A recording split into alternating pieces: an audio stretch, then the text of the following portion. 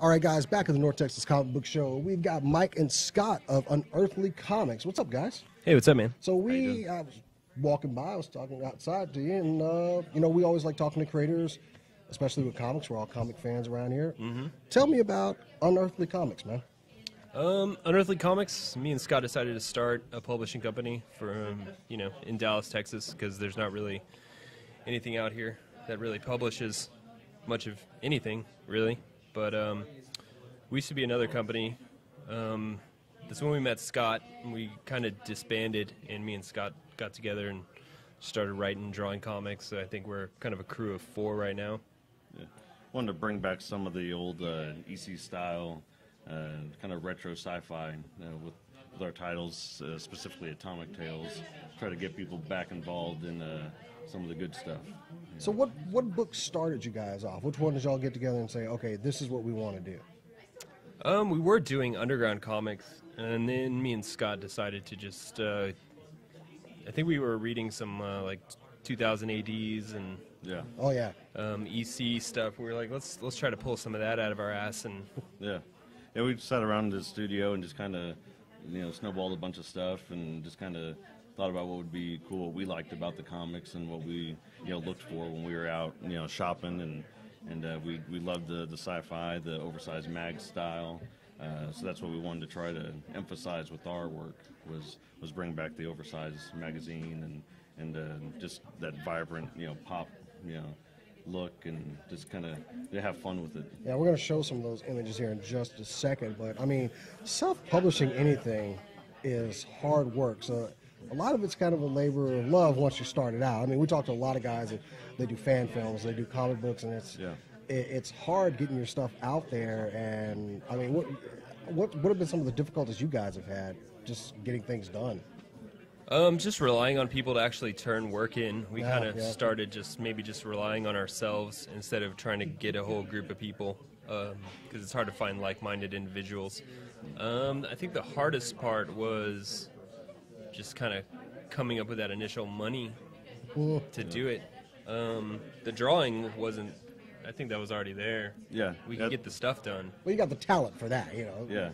I think the big I need part people is, to look at this, though. Look at my talent here. Yeah. Right. The big part is getting people to take a chance and kind of step out of the box to, you know, take a chance on something other than the big two and give some of that independent stuff a chance to, you know, see what else is out there, you know, and this, I think, will give us that opportunity, you know, hitting the shows, hitting some of the local cons, get your face out there, online. get your art out there. Exactly. Yeah, letting people know that you're around and not just a flash in the pan. So I'm unfamiliar. Like I said, I just met you guys. So tell me about you. I heard you have 4 books in circulation right now. Correct. Okay, tell me about the titles. Just give me a quick rundown of each one you got going on right now. We have Atomic Tales 1 and 2, and it's both kind of a Tales from the Crypt format with short stories, with kind of snap endings. Scott's pretty good at writing up some snap endings here. Yeah, we have Absurd Tales, which is a collection of our underground stuff, and also some stuff from other Dallas artists that we worked with previously in at Terror. So that has a compilation of that, like 50 pages. And then, you know, we're already working on Atomic Tales 3. Mike has Sprinkles. Sprinkles in the Starbright Band. That was a nice play off of the My Little Pony Ninja Turtle mashup.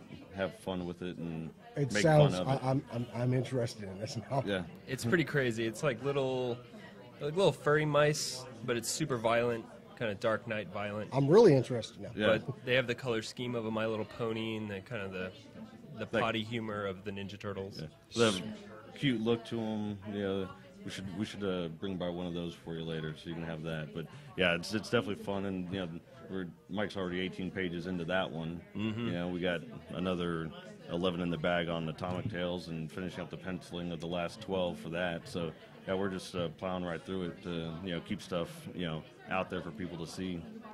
Okay, well, speaking of people, things for people to see, I do have some samples, so maybe you guys can just kind of tell me about what I'm looking at here. I love the art style, though. It is very old school. Yeah. I like it. So, first shot, this is one you guys insist on having. That looks, whoa. So, what is this story? That's the Mule Skinner. It was kind of inspired by a song by this band called the Fender Men. They're from the 50s. It's kind of an old folk tune that they turned rockabilly. The song's super creepy. I decided. So is this panel. Yeah, the whole thing's kind of weird. It's about this guy Roy, and he gets hired to go fix up a house out in the middle of Texas near Austin. And little does he know that there's this sinister background on this house. And Mule Skinner is a guy that used to herd mules, kind of like a sheepdog, but it's a guy. So the story is, there's an origin to the Mule Skinner that's real sinister. The owner of the house, kind of, we don't want to ruin it. But No, don't ruin it. No. Yeah. You got to go buy this stuff, guys. Yeah. But he wears this skull. He's a ghost, and he That's wears a super skull creepy looking, of a yeah. mule. And credit to Mike on the like you said, the color and the pop. Yes. To make it, give you that retro vibe to it with the look. But We were trying for still, like a grunge pop feel Exactly. with some of the browns. It's kind of an oxymoron, but No, I like it. I like it. Okay, so let's see. The next image we got going here, which might. This is why Chris operates the board, ladies and gentlemen. And hold on, I'm trying to get this thing to work. And I screwed it up. Hang on a second. So, okay, tell me, what was the inspiration for that particular book while I figure this other stuff out? yeah, the inspiration was that song by the Fendermen. Right. And if you guys I've go never home heard the and song, so. you should listen to it. It's weird. It's got a lot of yodeling, like the creepy yodeling. It's probably a free song by now. It's public domain, could probably probably. YouTube It's it. so old. The magic of post editing is I'm going to find it and put a link to the song I'll so say, people can yeah. actually go and check it out. So I will get this thing to work, though. Just go. But oh, it was next. yeah, there's like this little boy that lives there, and There we go. he carries roses and. So the other image you wanted me to pull was this one here. Now this looks like this is a different book. It is. Which one is this one? This is That's Hollow Moon Theory, illustrated by myself and written by Jason Nancaro. It's a throwback to Wally Wood type artwork. It's kind of a I love the use of Kirby dots on the explosion. Just going to say that.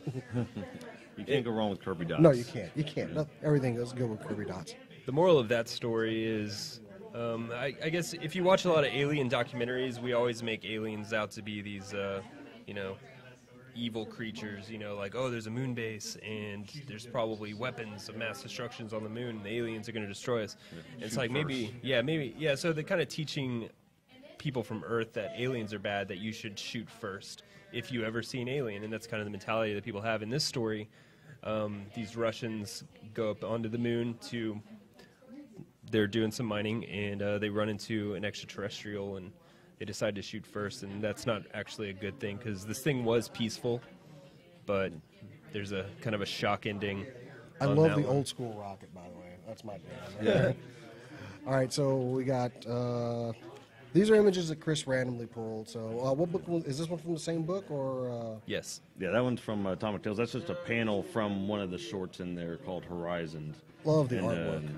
Yeah, we So- decided to, instead of trying to sell just prints of actual pages, pulling the panels that we like and trying to make an art print out of just the panel itself. And this was one of, I felt, Scott's strongest. It's just beautiful to look at. It is. I like it. Thanks. All right, now I love the yellow weather design on this page. Yeah. I like this. Okay, what book is this one from? That one's in Atomic Tales 2. And that's the short Planet Tomb is the name of that title. And that's exactly the look we were going for with it, was the kind of the yellowed, old mag look, kind of weathered, and the spots on it and creases with that yellowing.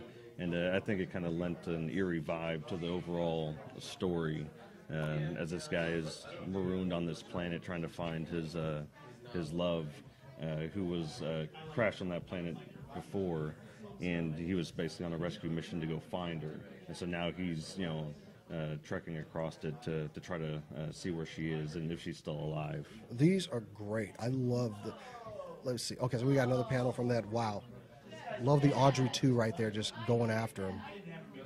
Yeah, that's the monster attack on the beach after he's already crash landed in the water, washed up on shore, and now he has to survive this creature coming out from the deep, and then he wanders into the jungle, and more hell breaks loose from there. Man. Oh, so this is the opening shot. Exactly. Should have gone the other direction with it.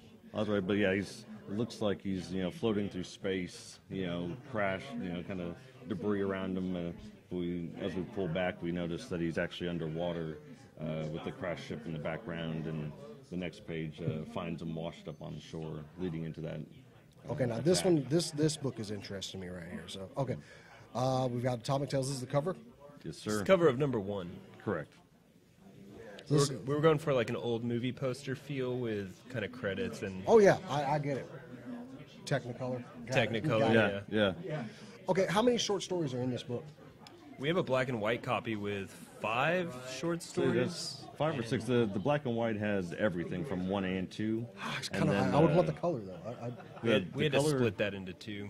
Exactly. Yeah. Color. The first one has 3 stories, and then the second one has 2 stories and a pinup from your mummy attacks. I think that's what I like about the art, because any of these pages could be a pinup framed on a wall, and people go, "Ooh, where'd you get that from?" Yeah. Thanks. And we've got. I love this cover. Yeah. Absurd Tales was like we had collected up all our stuff, all the random bits and pieces, and some shorts that we were working on through the underground stuff, and It's a lot we of wanted- unreleased material. Yeah, so we wanted to reflect that in the cover to let people know that this ain't your daddy's mag. It's going to be something different, and if you like Well, crazy, don't go absurd give this stuff- to your kids. Yeah, it's not for Yeah, kids. yeah, it tells it right there on the cover. Yeah, Oh, it does. I think he cut it off, but. And we're back to the other one. Well, I really like the artwork, guys. I love that retro feel. So you got 4 books going right now. What's in the pipeline? What do you want? What are you throwing back and forth? Little bit for you guys out there. yeah. What are y'all throwing back and forth? Maybe you want to get out next. Definitely Sprinkles in the Starbright Band. Yeah, got that one and the Atomic Tales 3, which is already 11 pages into inks, and the other 12 are penciled, so we just got to finish that up. And Mike's working on Sprinkles, getting that one knocked out, so we'll have 2 more titles to release at the same time.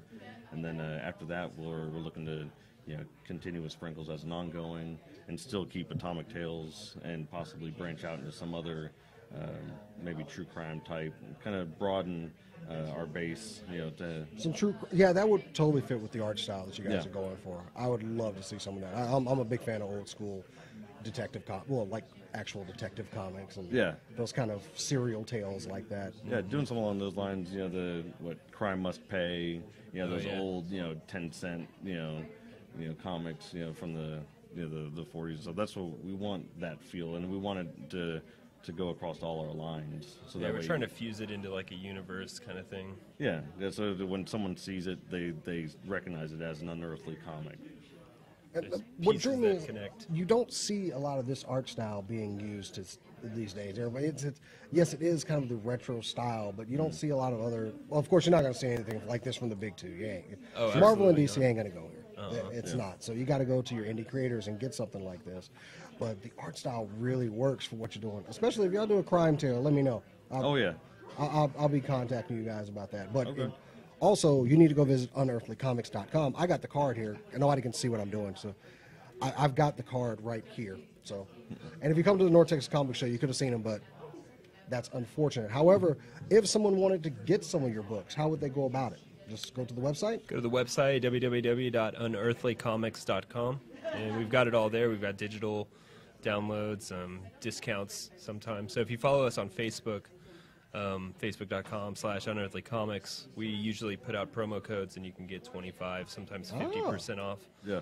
Hit us up, and we'll be happy to make it happen. Even if you don't want to go to the site, we'll find a way to get it to you. Well, I've been convened in this interview to provide everybody with links below, and so they can see where to go and where to get. And these are actually really good. I love the art style, and after this, I am actually going to go over to your booth and Cool. check out a few things. So, maybe a little something I can take home, kind of read. Yeah. Because I like comic books too. Yeah. But anyway, guys, Unearthly Comics, go over there, check them out, get some artwork, get a book, get prints on there as well. Yes. I saw that. Interested in the prints. But guys, thanks for talking with us, and I wish you guys the best of luck. And if anybody else is watching this, y'all need to go and maybe get these guys before they get too famous. And you know, your paycheck has a little more, couple zeros on it. I think you should go ahead and you know, snatch you guys up now. You know, There you go. Get us while we're cheap. Yeah. well, moderately cheap. Yeah. Right. We appreciate the opportunity here, so thank you. Well, no, we always love talking to creators, and y'all need to go check these guys out. That's all I gotta say. Guys, thanks for talking to me, man. Thank you. Appreciate it. Thanks, man. Appreciate it.